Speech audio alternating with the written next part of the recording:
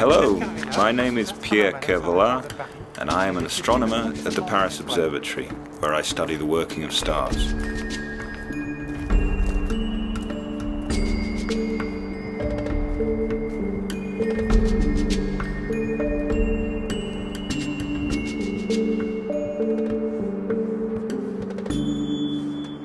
Stars are responsible for almost all light that we see. Almost all natural light, day and night, including the light from the moon and planets, comes from the sun, our star.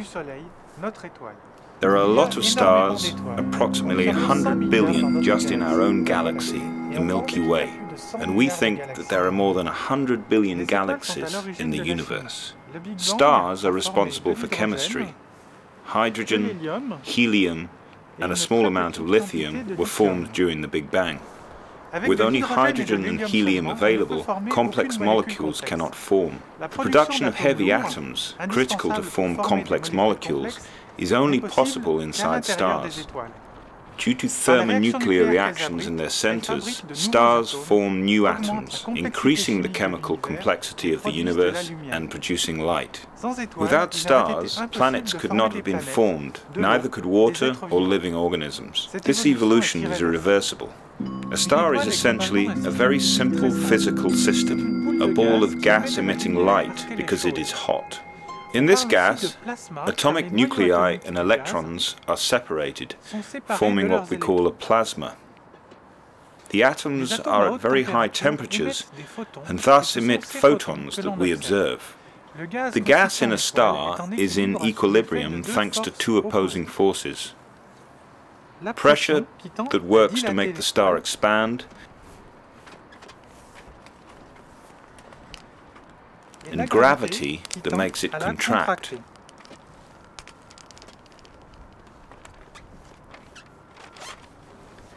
These two forces balance each other, and, for example, in the case of the Sun, they define its almost perfect spherical shape.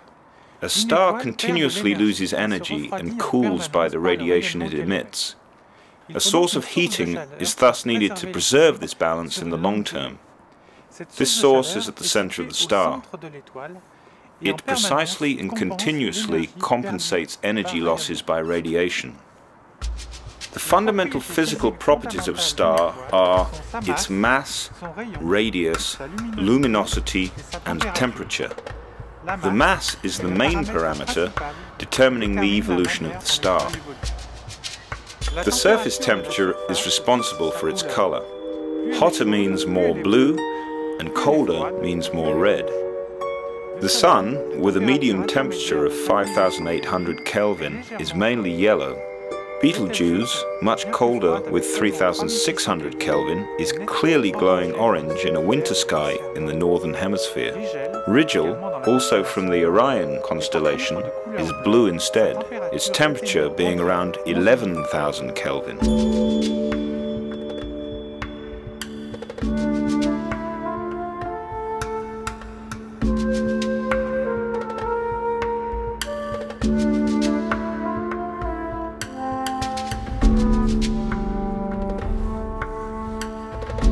In normal conditions, the atoms' nuclei repel each other, never colliding between themselves. At the center of a star, temperature can reach millions of degrees and the pressure is huge.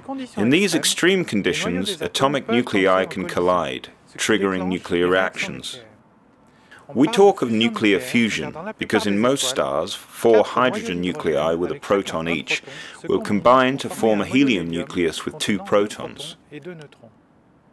The helium nucleus that forms in this process is slightly lighter than the sum of the masses of the 4 hydrogen nuclei. This mass difference converts into radiation in the form of a high-energy gamma-ray photon. A small mass fraction is thus transformed in radiation. The gamma-ray photons heat the gas in the center of the star, maintaining pressure and balancing gravity, which tends to contract the star. The energy produced at the center is transported to the surface and emitted outwards to space in the form of light. The ratio of nuclear reactions at the center balance precisely the energy lost by radiation.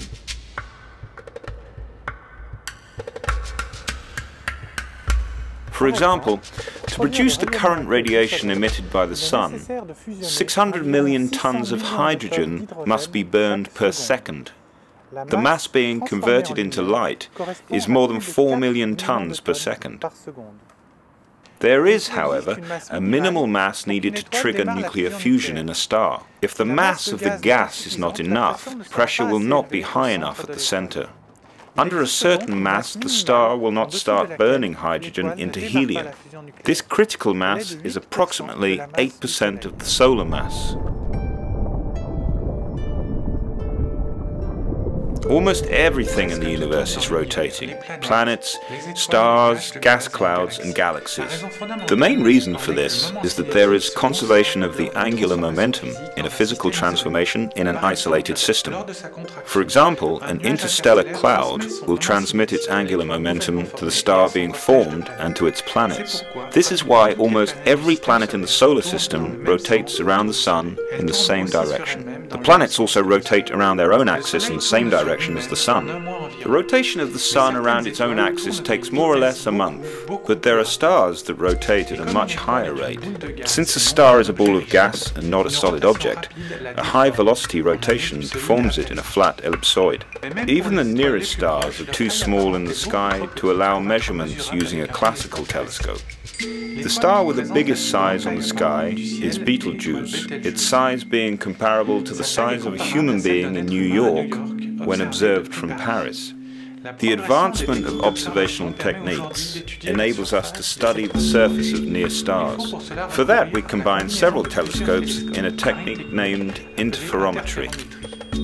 Recent observations from interferometers, such as the VLTI, the Very Large Telescope Interferometer, and SHARA, the Center for High Angular Resolution Astronomy, have allowed us to measure the shape of fast-rotating stars: Altair, Achernar, Vega, Regulus, and Alderaan. Fast-rotating stars are not rare objects. In fact, many of the stars we see in the sky with the naked eye are ellipsoids and not spheres. A good example is the Pleiades, or the Seven Sisters. I study these fast-rotating stars. I measure their deformation by means of interferometry and how light is distributed at their surfaces. Thanks to these measurements, one can build numerical models of these stars that help to better understand the distribution and dissipation of the angular momentum. I am particularly interested in a star in the southern hemisphere, Achernar. It is 10 times bigger than the Sun and rotates around its axis in only 2 days, comparing to the Sun, which takes 1 month to complete one rotation. Its equator rotates at more than 250 kilometers per second, and its equatorial diameter is bigger than its polar diameter by a factor of 1.5.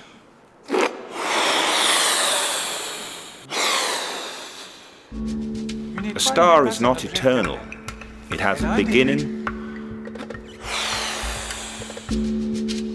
an evolution, and an end. As we saw before, for a star to shine, nuclear fusion must be triggered at its core. For that, it has to possess at least 8% of the solar mass.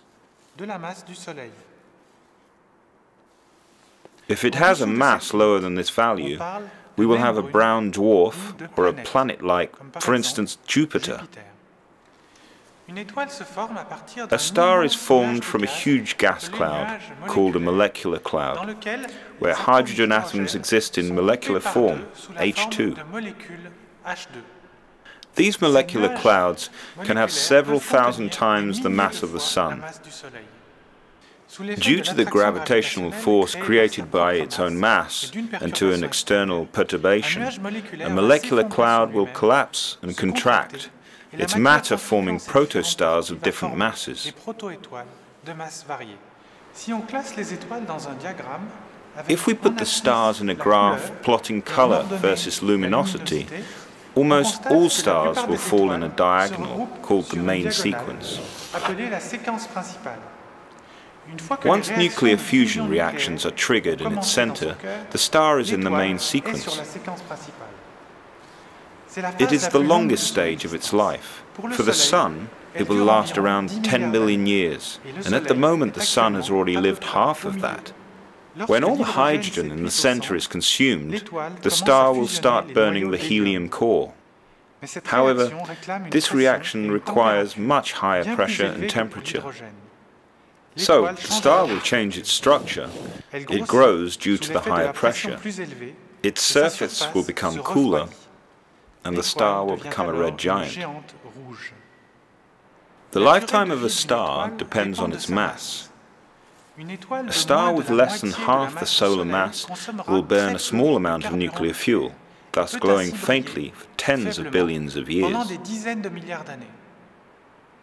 A star with a mass several tens of times that of the Sun will burn lots of hydrogen and will thus glow brightly, but just for a few million years at the most.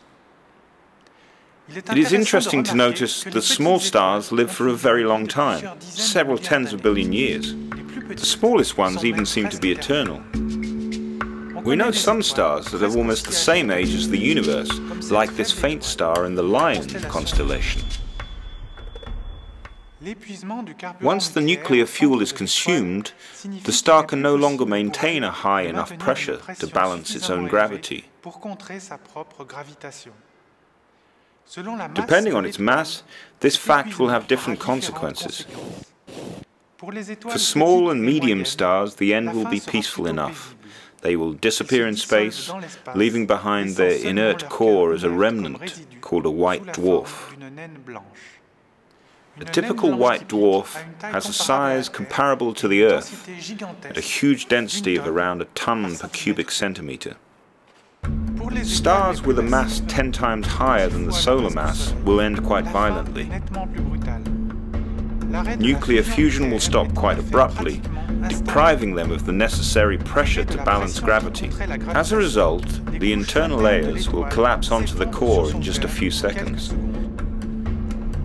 When this implosion happens, the impact of the matter falling onto the nucleus triggers very violent nuclear reactions, leading to the star's explosion. It is what we call a supernova. In the implosion stage, the star core suffers such a high pressure that the atomic nuclei coalesce completely, forming a quite unique celestial object composed of neutrons. It is what we call a neutron star. We call it a neutron star, but in fact it is everything but a star, since there are no nuclear reactions occurring. The densities of these objects defy imagination, being around 100 million tons per cubic centimeter.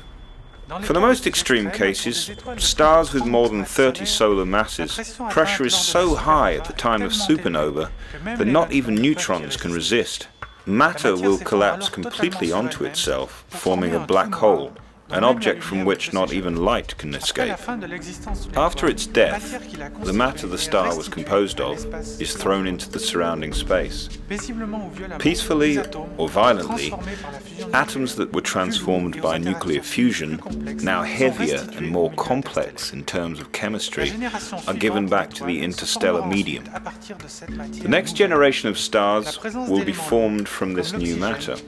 The presence of heavy elements like oxygen, carbon or silicon will enable the formation of water molecules, organic chemistry and terrestrial planets.